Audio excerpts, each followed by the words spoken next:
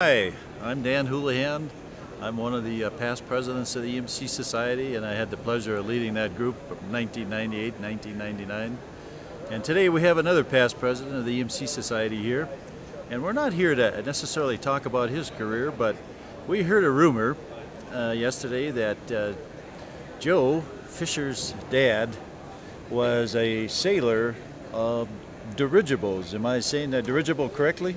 It's a dirigible, yeah, that's close, whatever. Well, how you ever want to hyphenate it, that's okay. Well, Joe, what was your dad's name? And my dad was also Joseph Fischer. He was, okay. Yes, and when was he doing this, sailing these dirigibles? He was in the 1920s U.S. Navy and flying lighter than air dirigibles. He flew specifically on the USS Los Angeles, which was an airship that was about 800 feet long and 150 feet diameter.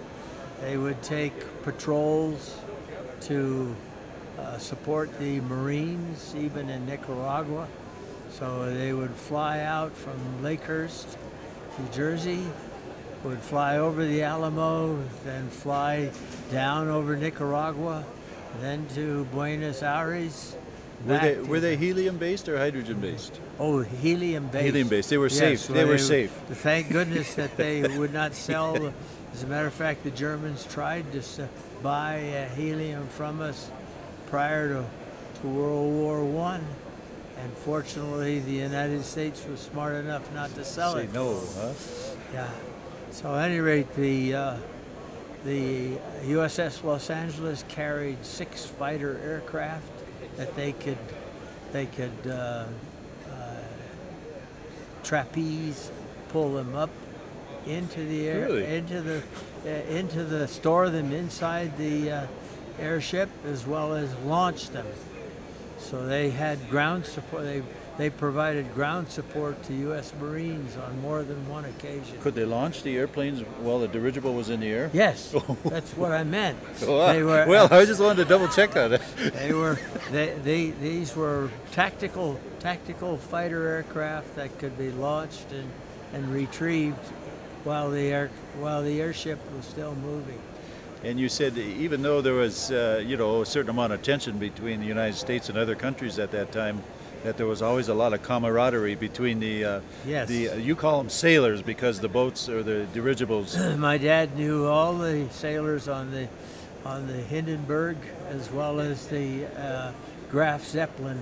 The Graf Zeppelin was an earlier airship, earlier than the Hindenburg, and there were German sailors on that, and they actually had commercial flights between Germany and Lakehurst in the early 1920s. We know the Hindenburg went up in flame, right? Yes. How about the Graf Zeppelin?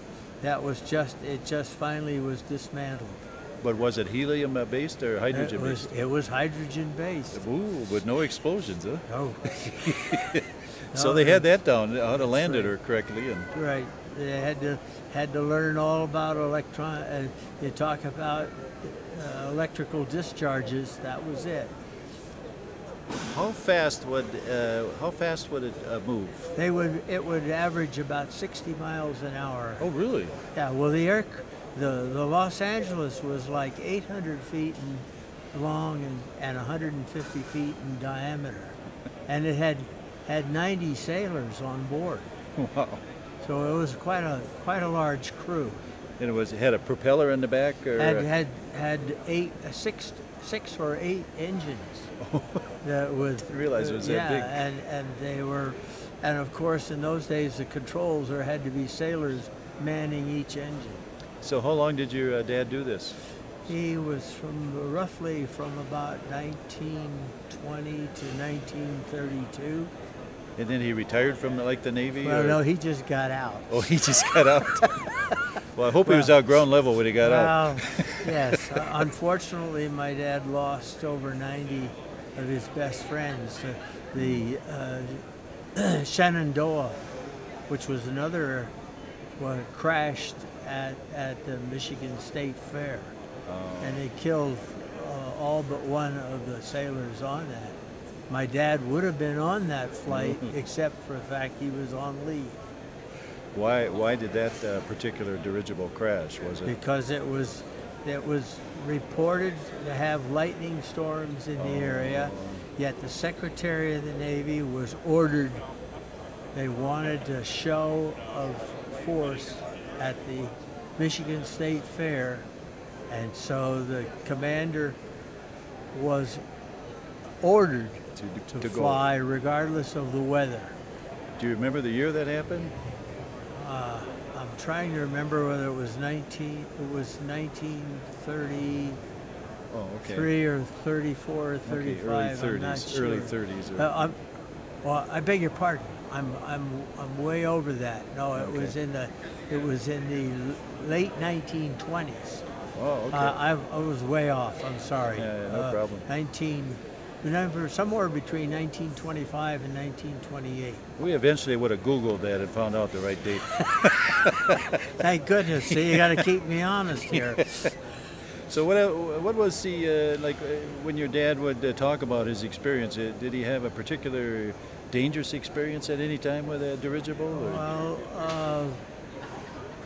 don't know about. Yes, I think one time when they trained in blimps, and that the sailors actually knew to actually be the flight pilots, and they would be teaching the ensigns and JGs, and Dad had to take over once because an ensign had him headed right for the Brooklyn Bridge. So what would the difference be between a blimp and a dirigible? A blimp is virtually a bag with a gondola on the bottom. Oh, okay. Dirigible actually has a rigid structure inside with gas bags inside it. Ah, okay. So there is a rigid structure holding the thing together. Interesting. So then what did your dad do? Did he retire after this dangerous experience? Dad eventually went to work back as a civilian for the U.S. Navy in Palo Alto, and there's a dirigible field and hangar still in existence up near Menlo Park in California. Dad spent a few years there and then transferred to the Naval Air Station, San Diego, North Island. So were you born in San Diego? No, I was born in Lakehurst. Oh, in New Jersey, but you moved to San Diego. Yes, so I was 5 or 6 years old when we got to San Diego. So how did your dad's experience as a pilot or a sailor of dirigibles impact your eventual career choice? Said you should become an engineer. He was a man of few words, obviously. That's what he just said. He said, if you're going to do something, be an engineer. Well, Joe, I'm sort of running out of questions. Is there anything else you'd like to tell us about your dad's dirigible experience? Oh, well, Dad also his hobby was being a gymnast. Oh. And it served him well because when he went into the Navy, because he was a high wire act, and he would entertain children by doing backflips down a street, or putting a ladder up against the house and pushing the ladder off and run down the ladder as it was falling. But in reality, what saved his life was that they trained in hydrogen balloons at the beginning of training, and they landed in high tension wires once, and Dad, being an acrobat, actually flipped himself, but knowing electricity, he flipped himself out of the basket and only grabbed one wire and went hand over the wire, and then shinnied down a pole, because they were about 20 miles from nowhere in Lakehurst. Your dad was a smart man, and obviously that fruit from the tree didn't fall too far when it comes to you. So he was really a great guy. I wonder if he ever tried any tricks from the dirigible. You know, you could see a little trapeze. He nearly got court-martialed once because every sailor chewed tobacco, and there was no smoking allowed, obviously, because of fire. Not explosion, but fire. Yeah, right. And so Dad, one day, the Admiral was passing underneath the dirigible, and the Admiral got a big splat of dark stuff on his hat. And my dad was about 100 feet up in the air above him, and they pulled him in and started to court-martial him. But they proved that it was oil drop and not tobacco juice. So he was saved.